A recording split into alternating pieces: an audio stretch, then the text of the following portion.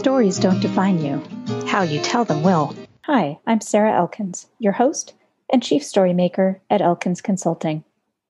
In my work with coaching clients, I guide people to improve their communication using storytelling as the foundation of our work together.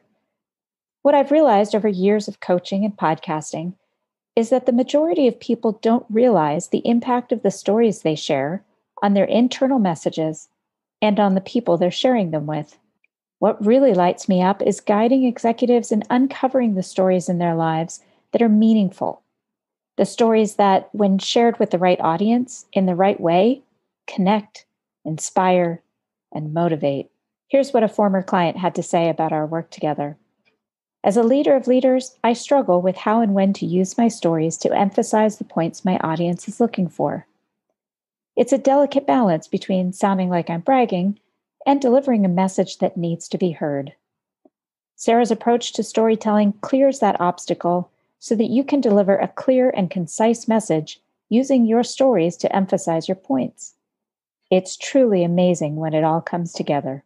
Greg McDonough, Blackburn Capital Advisors, and president of the Entrepreneurs Organization of Washington, D.C. Visit elkinsconsulting.com to learn more about working with me. I could not be more excited to introduce Dr. Christian Jarrett for this show, this episode, Your Stories Don't Define You, How You Tell Them Will. My husband years ago sent me an article that Dr. Jarrett wrote about how we can change our narrative and the way that this impacts our identity. And he quoted Dr. Kate McLean at Eastern Washington University. And I got to interview her a couple of years ago. And she definitely had some influence on the book that I published last year. But Dr. Christian Jarrett had even more influence on my book because he's the one that wrote the article and started driving me toward that area of storytelling and the actual research that supports all of the work that I've been doing for the last 5 years. So I'm thrilled. Christian, thank you so much for joining me today. Well, hi, Sarah, and thank you very much for having me on your show. Absolutely. So the question I always ask my guests when we first start is I always ask them to share something about themselves that most people probably don't know about them, maybe something from their childhood or and the reason that I ask this question is that I really like our listeners to have some context for who you are before we dive into your stories of why. I was having to think about this, and one thing I thought of that sort of links up with my book a little bit because it's to do with personality is when I was in my late teens, I tried and failed 3 times to get a job as a shelf stacker at one of our biggest supermarket chains here in the UK, Tesco. So I think it's a bit like Walmart in America or something like that. I had a friend who was working there already, and he said, there's an opening, they're looking for someone else. All you have to do is send in a letter and you have to fill out this little personality test. And it was about, like 12 items or something. And it was asking you questions about how much you like to work as a team, like how collaborative you are, but also how, whether you can work independently, how much initiative you have. Anyway, it was, and 3 times I filled out this test, and every time I couldn't get a job. I was told I was failing on the personality test. Oh, ouch! How old were you? I must have been about 16, something like that. Oh my gosh, that doesn't cause any damage, does it? It wasn't a big deal in a way, but I think my interest in psychology was already growing at the time, and it was quite funny because the first time I was told I hadn't answered it correctly, I tried to be much more strategic. The next time, I think I tried to paint myself as a team player. That didn't work, so then I tried to paint myself as a sort of a more of a lone wolf solo worker. That didn't work either. So I don't know what they were looking for, but I failed on personality tests early in my life. And there's one other much later on when around the time I was doing my PhD in cognitive neuroscience, and I'd realized that I wanted to leave academia. I wasn't enjoying my PhD a huge amount. So I was looking for other, where am I going to go with my career? And I saw an advert to apply for MI5, our domestic security agency. It's like the FBI or the CIA here in the US. CIA maybe. CIA. Uh-huh. Yeah. And again, I fell foul of this time much more in-depth kind of psychometric test. I think this one was, I got past the first hurdle, and then I got taken to this testing center where you had to do this really long-winded test, which was all about your problem-solving kind of mentality, I think. But I fell foul of psychological testing and I didn't get to the next stage. So, well, that explains so much about your book. Love that. Oh my gosh! So you failed 3 times to be a stalker or stack or whatever in a grocery store. Did you ever end up working there? No, I didn't. No, I did work at a little corner shop, grocers, near home, but no, I never got a job at the big corporate supermarket. No. So not that I'm going to try to psychoanalyze you or anything, but I am. I have to say that I find it really interesting, this juxtaposition that you applied for a giant grocery store job and you applied for a giant government, public sector agency and failed out their personality test, but you ended up getting a job at a corner store. And now you're working with a small team. And I have to say, I think that actually explains a lot about your personality. And they weren't wrong, that you didn't need a large place to really shine. And that wasn't going to be your best place to do work in a large agency, because you don't have to be a lone wolf or super gregarious person to know that a smaller agency where you can really shine and do all kinds of different jobs is going to be a far better fit for you. Is that kind of what you found later on? Well, funnily enough, yeah, I was not going to mention that, but yeah, actually at the little corner shop. I mean, this what I should say. This is just a small holiday job to get me over the summer. But yeah, I did well at that little corner shop. I think they made me team leader. You get to lock up at the end of the day and that kind of thing. So right. Well, that's a big responsibility for a 16, 17-year-old, right? Yeah. So maybe I like your positive spin. People have said that before. I like your positive spin, but I don't consider it spin. I consider it observation. Yeah. Yeah. No, that's awesome. So it's, I wonder sometimes if I would be able to play the test, the personality test a bit better now that I know more about them, but who knows? Yeah, it kind of defeats the purpose though, doesn't it? Sure. I say that because I am a StrengthsFinder coach with the Gallup tool, StrengthsFinder. And there are people who try to play it, and the truth usually comes out because they ask questions in a variety of ways. But I have heard of a coach who didn't like her top strengths. And so she manipulated herself. I'm actually reading your book in very great interest because of this thing that I heard a story about. Is all hearsay, but I'm sure it's true. But she managed over time to retake the assessment enough times to lower her significance, which is one of the top strengths it was originally. And a lot of people don't like that one in their top strengths because it feels egocentric. It's not when it's used right. That's why it's a strength. But a lot of people they don't like that one because it makes them feel like they are egocentric in some way and they don't want to be perceived that way. So she managed to drop that down lower into her list and raise up some of the other ones. And I am so curious now. I kind of want to meet this person. And I think I could get an introduction from her friend that told me the story to find out if she used some of these strategies that you talk about in your book, and if she actually has changed or if she just manipulated the assessment.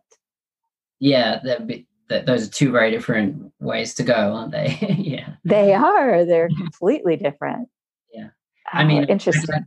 I'd like to think it is possible to genuinely change your personality trait scores, especially if it's for the right reasons. But faking is a whole other manipulation. Yeah, that's and as you say, what would be the point in a way? Because who are you kidding? And if you're just falsifying your performance on a test that's going to affect, I don't know, where you get allocated in a job or something, and you faked it, then it's probably going to backfire, isn't it? Absolutely. Yeah. And I think people can see right through that fake, even if they don't consciously see through it, because there are all those signs. You know about this. Obviously, you know about this. The micro expressions that you pick up that you don't necessarily know you're picking up, all those subconscious expressions on the person's face and the body language and even their pheromones. You pick up that fakeness, even if you don't know you're picking it up. It changes the relationship. Yeah. So I think the motives behind that kind of thing are key. If it's cheating, especially if someone's just looking for a quick fix, just cheating the system, I would think they would come unstuck. So I wouldn't endorse that at all. But I think if people want to change themselves for genuine reasons, and if they want to do it in the service of their deeply held values and goals, then that's what I'm in favor of in my book. That we can. It is within our powers to change our traits in the service of those more meaningful goals. That's what I would argue.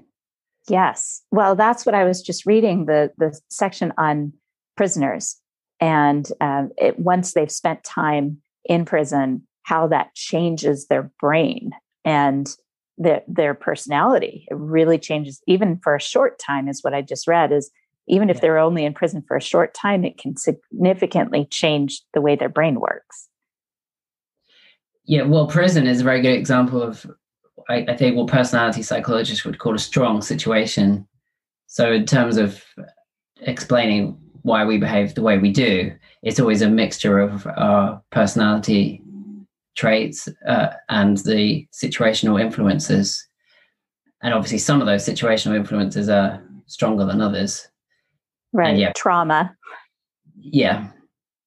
And prison, you could not get a much more stronger situational influence because obviously the restrictions, the culture, and so on. And in a way, the example of how prison changes prisoners' personalities is a real life kind of experiment that shows how we are shaped by the environment to a degree. And unfortunately, a lot of the much of the nature of prison seems to be, for many prisoners, counterproductive. Oh, absolutely. Yeah. It's too harsh. It's too punishing and harsh, and leads them to come out, with more stressed and having less trust of other people and so on, which is, not conducive to rehabilitation at all. Right.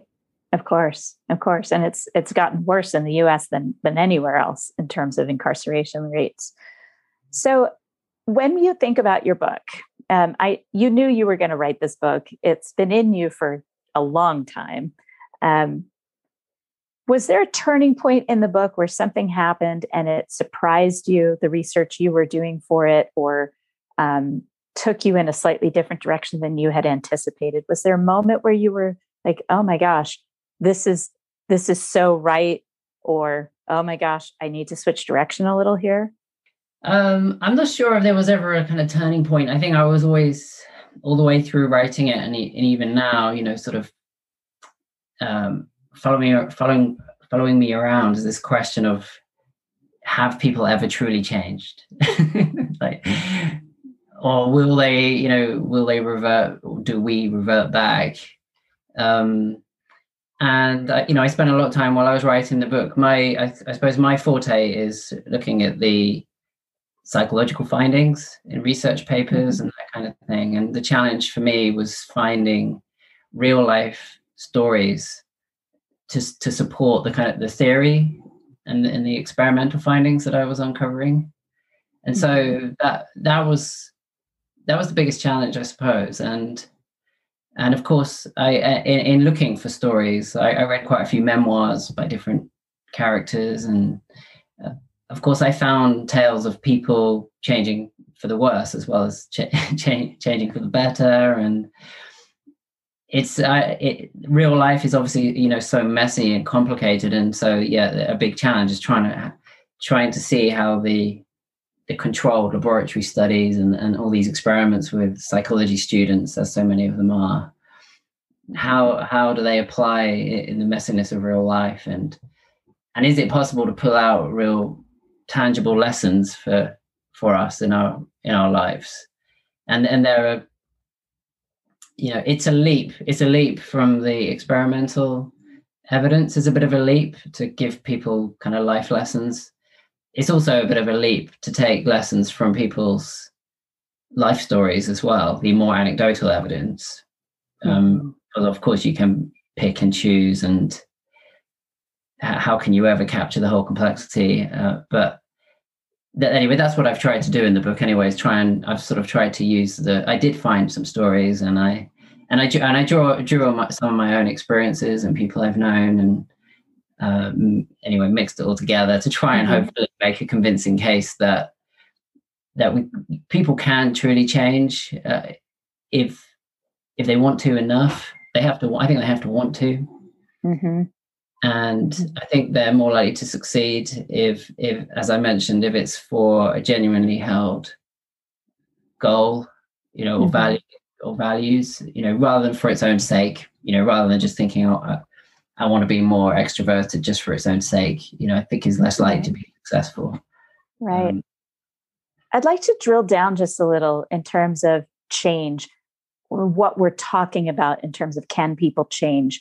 Because I just had this great conversation with a woman, Swati Singh, who just published a fictional novel called Her Brave Journey. And we were talking about her youth. She actually worked for her local police department for a little while when she was in high school, and she was very much an introvert. And the fact that she even applied for this job, when she looks back now, she's surprised by her younger self applying for this job. And I said, well, it doesn't surprise me. She said, well, I think I've changed. I'm a very different person now than I was then. And I'm looking back at her stories thinking, no, you aren't. It was all there in your young adulthood. You just didn't know it yet because you hadn't explored it yet. And if you talk to the police officer that you were traveling with in that car, he would probably say, oh yeah, you were always like that. And so I think about that in the context of change. I also think about people like my friend John, who was very much a loner, had not been in touch with his family for many years. Then he had a major health issue, like big time health issue, almost died. And his brother showed up for him. And having his brother and his wife show up for him, become his advocates, take him back to their home with them to rehabilitate so that he wouldn't be on his own. He changed. I saw him change. But I think it was always in him to be a kind and nurturing person because I know him and I've known him before and after. But he changed the way that he demonstrates that because he cares now about what his brother thinks of him. Like it changed because he saw something in that generosity that made him realize that he needed to acknowledge that generosity and become the kind of person that cares about other people. Does that make sense? So what are we talking about in terms of change? Can you give me an example from your book, maybe one of the stories that you read or heard from somebody? Yeah, well, what I suppose first off, something you made me think of is this idea of really our personality is you can see it as a distribution profile of so in other words, an introvert, strong introvert, doesn't act introverted all the time in every situation. There will be moments when they act more extroverted. So we're not, we've got a bit like you're talking about potential. It's like we have all these different sides to us within us, and changing your personality, it sounds radical and dramatic, but it can be a case of shifting those distribution profiles. So just acting extroverted a little bit more often, rather than thinking I'm changing my type. Right. And I think to make meaning, to achieve meaningful change, it doesn't have to be a radical transformation. It could just be increasing the frequency with which you act more extroverted. And then related to that is when you look at those kind of, if you imagine it as a distribution over time of how often you act, well, let's get away from introverted, extroverted. Take something like how often you act kind of more conscientious versus disorganized. Oblivious. Yeah. Right. There might be factors or certain people who bring out, with in whose company you more often act that way. So by changing who you spend your time with or the roles that you play, all these kind of things shape the manifestation and expression of our personality traits. So your listeners might be able to think of certain people who they feel a certain way around, or they feel differently with one friend than they do another, and they like, there's one friend who makes them feel more outgoing or makes them feel more confident and ambitious and so on. And obviously if you were to be more intentional about your life and your personality, you might choose to spend more time with the people who bring out that side of your character. So I think that's one way of looking at it. And in terms of what you said about, responding to kindness, that does remind me a little bit of straight away of one story in my book, which is about Maajid Nawaz, who I don't know if you've heard of him. He's a British political campaigner now. Well, he's actually like a peace campaigner now. But earlier in his life, he was a fundamentalist Islamist. And as a teenager, he went around with a knife strapped to his back. He ended up in prison in Egypt for fomenting terrorism and so on. And one of the kind of turning points for him was when Amnesty International stood up for him and began campaigning for his release, because on the basis that he was being held in prison purely for his beliefs. At that time, that was the only evidence against him. And he writes in his memoir about how transformative it was for him, the kindness shown to him by those strangers. And that was one, it wasn't the whole story, but that was one of the, defining moments on his path to rehabilitation and turning his life around and his personality around. And maybe that chimes a little bit with what you're saying about that story you told. It absolutely does. And it doesn't have to be somebody who has the potential to become an extremist and violent. I think in general, the more kindness we experience, the more we understand how valuable it is. And we start to recognize our own value on the planet. And that's been my experience especially with youth, when one person starts to believe in them and says, you have this in you. And then they start to see this in other people toward them because they're starting to experience it. It seems to me that can often be a trigger for a change. I'm still not convinced that they're changing their personality. And so I love that you put it in this visual for me of it being on a spectrum, that your personality it doesn't have to be extreme. You don't have to go from being a shy wallflower to being a totally outgoing extrovert, or even somebody who cowers to being somebody who stands up to bullies. I think some people get stuck in this whole idea that they have to have a transformation. And I love that you put that in a different language, different perspective, taking those small steps. And I did get to that part in your book where you actually have specific steps in an outline form for how to start to make those shifts. And you can do it gradually. You can choose to do a meetup, as you said, and find a group of like-minded people or people that don't think like you, and you would like to steer yourself in that direction. That's really cool. Yeah, I love the idea that just small, subtle tweaks can snowball potentially. If I know we're talking quite a lot about kind of confidence and being outgoing, but sometimes I think that's because it's the most vivid, it's the most tangible in a way. I mean, if you can boost your confidence and your willingness to take risks as well, which that's part of what being more extroverted is about. It's not just about being chatty and what have you. It's partly your willingness to, put yourself out there and take risks. Sometimes I think, well, what if, even if it's just the difference one day between whether you had the audacity to go up and speak to a stranger at a networking event, or speak to a stranger on a train or whatever. I just think, you can imagine how these things could snowball potentially, and it could lead your life down a different path that it might not have done otherwise. And that's how I've tried to see it in myself, because I would say I've definitely got strong introverted tendencies, and I'm not aiming, like you say, for this like radical transformation. I don't think I'm ever going to be the kind of person who bounces around on stage, giving a flamboyant presentation. But I like the idea of trying to change myself to be a little bit more inclined to say yes to opportunities, and maybe just be prepared to take risks. And things might go wrong, but you might learn. I might learn from it, and just I think that can be broadening, life expanding if you can just come out of your shell a little bit and be more willing to to take those gambles.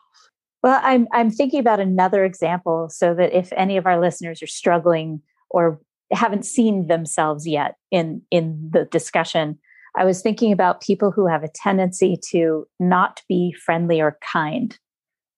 And they want to be more friendly and kind. They like spending time with people who are friendly and kind, but a lot of friendly and kind people don't want to spend time with people who aren't that way, right? So I love this idea of a gradual thing of maybe running into somebody that trying to ask them a question, being curious about them, just one time, rather than launching into a complaint about your life or about somebody else, because that has a tendency to come across as not friendly and kind. Showing up at a coffee shop, running into somebody and saying, "Hey, how's work going?" Or I noticed a picture of you and your dog on Mount Helena. Do you do that a lot? Or walking in the streets, do you do that a lot? Asking them just a very basic question where you're generating a conversation, and just doing that once a week, so that you can start getting comfortable with it. And what I see is that as soon as you do that and you get a positive response, it makes you want to do it more, right? So tell us about the brain science behind that, because that is also a big part of your book, is the neuroscience behind these strategies. Well, so some of the personality traits more than others are, I would say that they are very much kind of habit-based. And so part of the way to changing yourself, it is to change your habits. And it's going, at first it will feel effortful and it might feel an ordeal, but it means you can start gradually, like just as you described. And a good way to do it is to set these very specific, modest goals, behavioral changes. And the more specific you are and the more that you commit to them, the more likely you are to succeed in changing over time. There's actually research suggests if you just have vague goals to change without specific plans for how to do it, actually it's likely to backfire. So you start to resent it. And maybe because of the lack of progress, you end up maybe feeling like you've almost regressed further from what you were aspiring to. So it just spirals, backwards.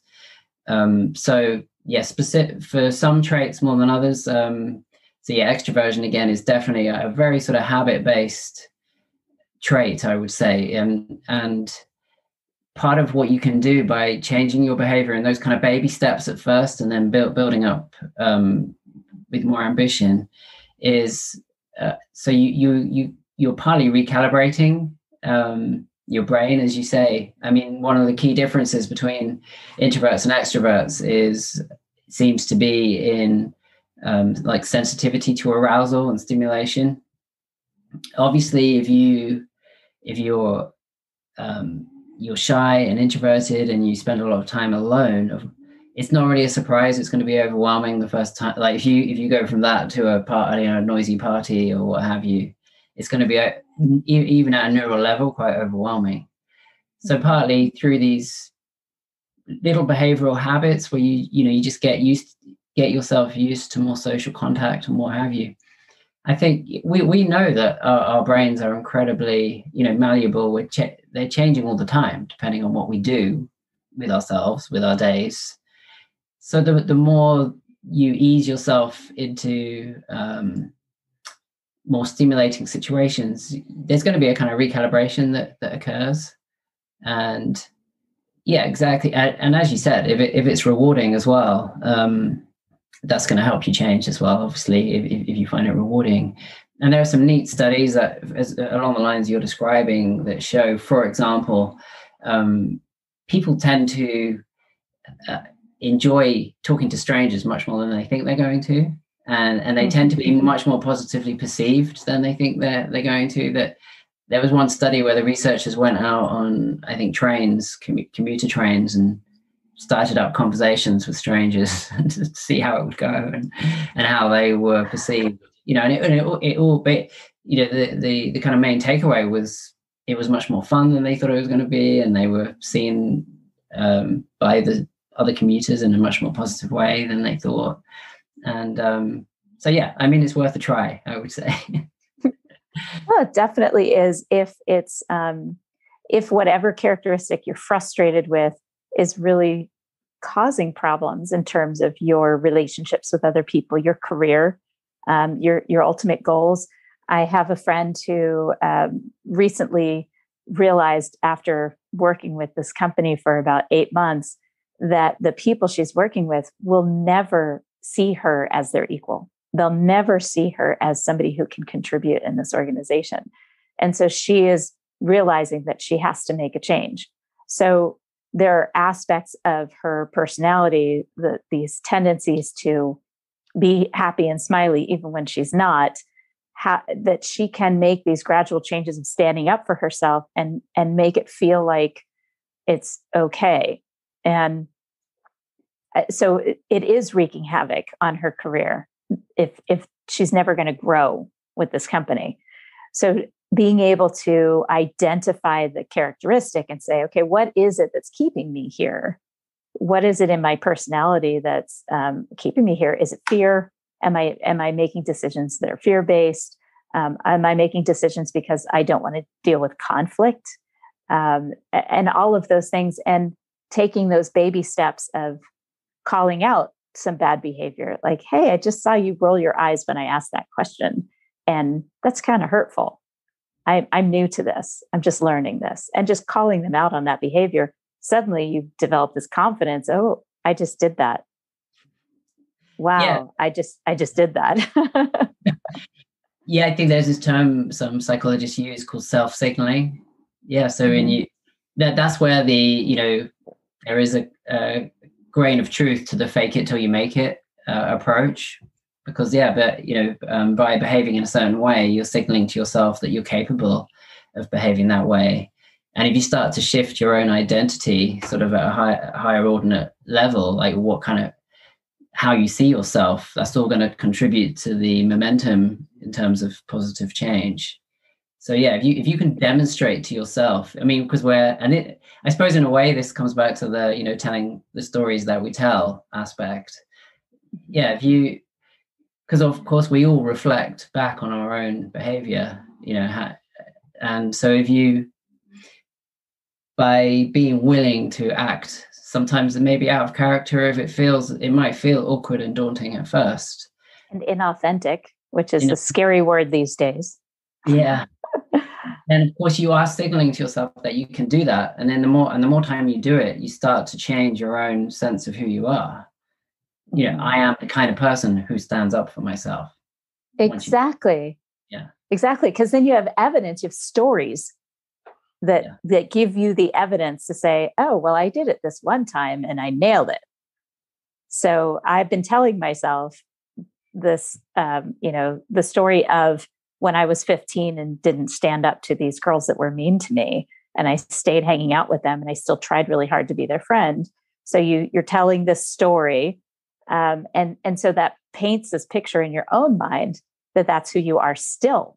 And here you are 30 years later, and you're still telling that story from that perspective, instead of telling the story of maybe 3 years later, when you're in college, you stood up to a bully.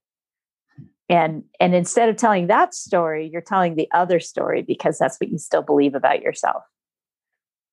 Yeah. And you could create your own kind of turning points by this is going to be the first day that I broke that pattern. And then that's the first time. And then if you can try and make a habit of it and build a pattern, then eventually with the passage of time, you'll look back on that day that it was a turning point where you left your past self behind. Exactly. And this different version of you emerged. And that's so cool. Yeah.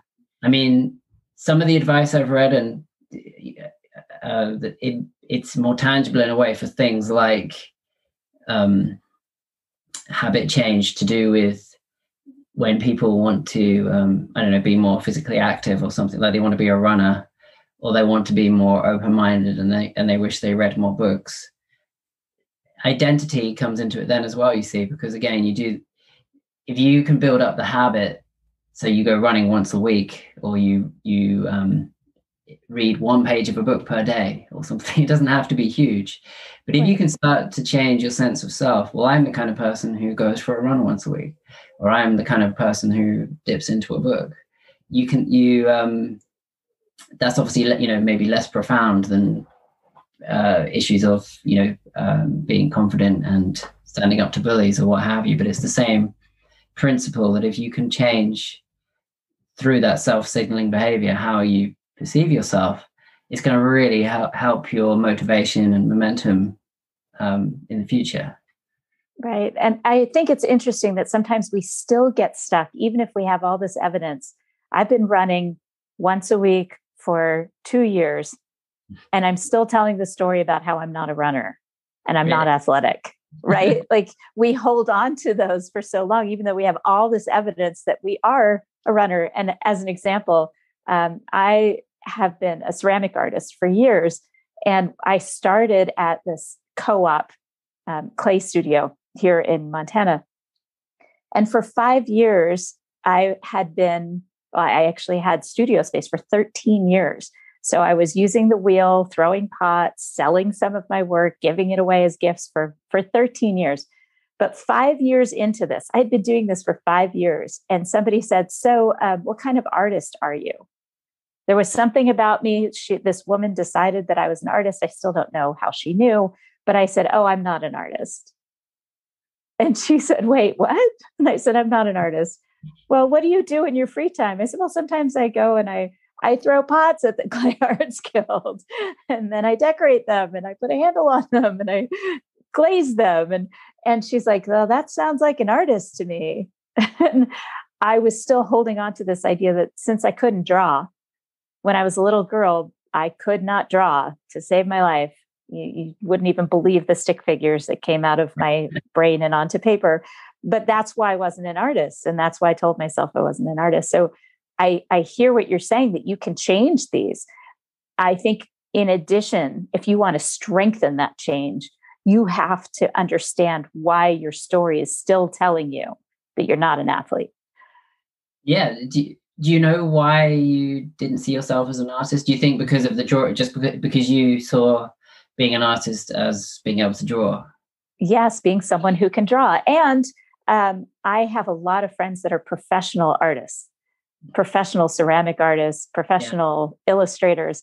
And so because I didn't see myself as a professional artist, I had a hard time describing myself as an artist. What is that label anyway?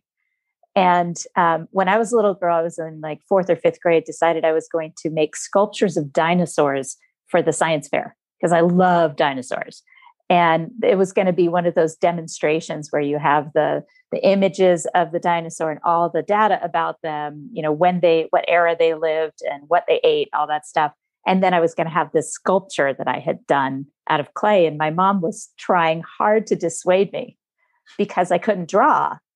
And so she was afraid I was going to fail trying to sculpt. And I remember I finally convinced her to give me clay, to buy me clay for this project. And I made a triceratops because triceratops is my favorite because it has the name Sarah in the middle. Names are really important. And I made this triceratops, and my mom came by the kitchen table where she saw me working. And I knew immediately the shock on her face and how good it was. And it really looks like a triceratops. And I will never forget her shock. Like, oh my gosh, that looks really good. And part of me was thinking, don't be so surprised. But that's a story. And that story was how I defined not being an artist, because I couldn't draw. And so clearly I wasn't an artist. And my poor mom, it's not her fault. She'd hear this story and she'd be mortified. But those are the stories that shape who we think we are at such young ages. Would you agree with that? Oh, absolutely. And there are probably lots of these that we're not necessarily conscious of, don't you think? That that have an influence on how we feel and how we live, and even the decisions we make. So can you think of one of those stories in your life that you're doing, that you continue to kind of fight with? Well, I think it's probably, to do with the sort of the introversion thing for me personally. I can think of lots of occasions, and I've always hated this, where people make assumptions about the kind of thing that you will or won't enjoy or be willing to do or try. So I think especially maybe when I was younger, I would have family, maybe, well-meaning family, or and later managers or what have you, would say, I remember being told, for example, well, you're very good at writing, but I definitely don't think being a podcast presenter is something you can do. And that just made me all the more determined for a short time, I presented a podcast for the British Psychological Society. It just made me want to do that even more. I didn't like being told. Yeah, I didn't like being told that's not what the kind of thing that you won't want to do or you won't be good at. I think even actually going all the way back to when I was age 10, I was trying out for a number of different schools, and one of them was a boarding school. And I went to visit with my mum, and it's this huge, almost like a university campus. They had these incredible grounds, huge buildings. The kids there seemed incredibly confident and outgoing, and I remember my mum saying to me as we got back into the car, well, you're not going to want to go here, are you? And I think it was almost her saying that. I was like, why not? Why wouldn't I want to go here? And then from that point I was determined to go to that school. Well, that says a lot more about you than it does about your mother. Well, and the fact that, so now I'm piecing together all these aspects of your personality, Christian, and I'm just loving where this is going, because you tried 3 times to get that job as a shelver. 3 times. And every time you're like, I'm going to get this job, mostly out of spite for people telling me I can't. I think so. Yeah. I did. You know what I mean? You know how people can box you into they've got you pigeonholed. Mm-hmm. And from that flows the kind of things that you either can do or you'll want to do. And I guess I've never liked that idea of being sort of pigeonholed, and like people have got you worked out. That explains so much of your inspiration in your work. It really does. And I love that. I feel the same way. And it drives me crazy. And we do it to others. Like, I'm sure you have experiences where you kind of didn't invite somebody somewhere because you thought they wouldn't like it. Oh, definitely. I'm definitely guilty of doing it to other people. I think we all do it because it's how we navigate partly our social relationships, obviously, isn't it? It's how we make sense of each other. And so, yeah, it's totally understandable. But at the same time, we overdo it, even if we're well-meaning. We maybe, right. Yeah. Yeah. See each as other a parent. Yeah, we maybe see each other as more fixed and less flexible than we are, I would say. So that's partly the motive behind the book, I suppose, is testing the limits of this kind of thing. But, yeah.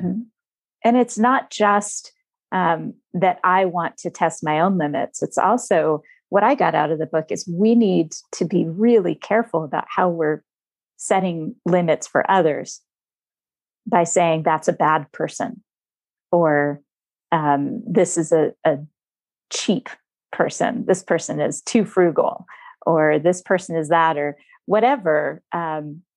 As a community, if we want to get past the polarization that we're experiencing globally, we have to stop seeing people in these black and white labels. Yeah, and we can help bring out the best in each other, can't we? I think exactly. I mean, that is something that comes out of the book, is because I tell a few stories of people with trouble in their past who managed to turn their lives around, and it does make you think, of the dangers of writing people off prematurely, and also how important relationships are in helping people turn their lives around. So maybe we each could be one of those people who helps someone else make positive changes. Yeah, absolutely. It's not just about, I think some of the important messages are not just about how can we change ourselves for the better, but how can we support other people in making positive changes. That's a perfect place to wrap up. I love that. And of course, it's something that's really meaningful to me, because that's the whole purpose of my book, of your book, of so much of the work you and I do around stories and people, understanding humanity without trying to set boundaries around us as humans. I love that. So, Christian, when our listeners get a hold of this podcast, they're going to want to hear more about your book. So why don't you tell me where people can reach you, where people can get the book, what your other work is that people might be interested in following? Well, my day job these days is I'm a deputy editor of Psyche magazine, which launched last year. It's from the founders of Eon magazine, or Aeon magazine, as it's called in America. And yeah, we launched last year. It's a mixture of psychology and philosophy, and it's all delving into the human condition and helping readers to live well. We explore all those sort of questions.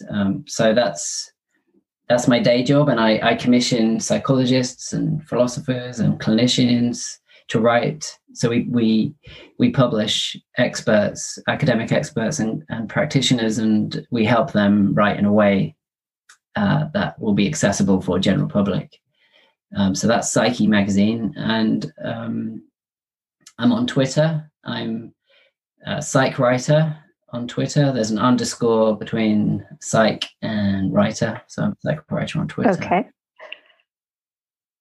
Well, I will make sure that these links are on the blog post associated with the podcast, as well as a link to that original article that put me in touch with you in the first place. And I'll also have a link to purchase your book, which is going to be released when? In the US and Canada, I think it's 18th of May. Awesome. 18th of May. I'm so excited for that. And I will definitely be sharing that as soon as it's available here in the US. Christian, thank you so much for joining me today. It was an absolute pleasure to get to know you. Oh, well, thanks to you, Sarah. I really appreciate being invited on your show, and thank you for the opportunity. Are you ready to start your story portfolio so you have the right story ready to share when the opportunity presents itself? When you're ready to get started, my book, Your Stories Don't Define You, How You Tell Them Will, is available in all the regular places, and the audiobook version is available on Google Play and on my website, elkinsconsulting.com.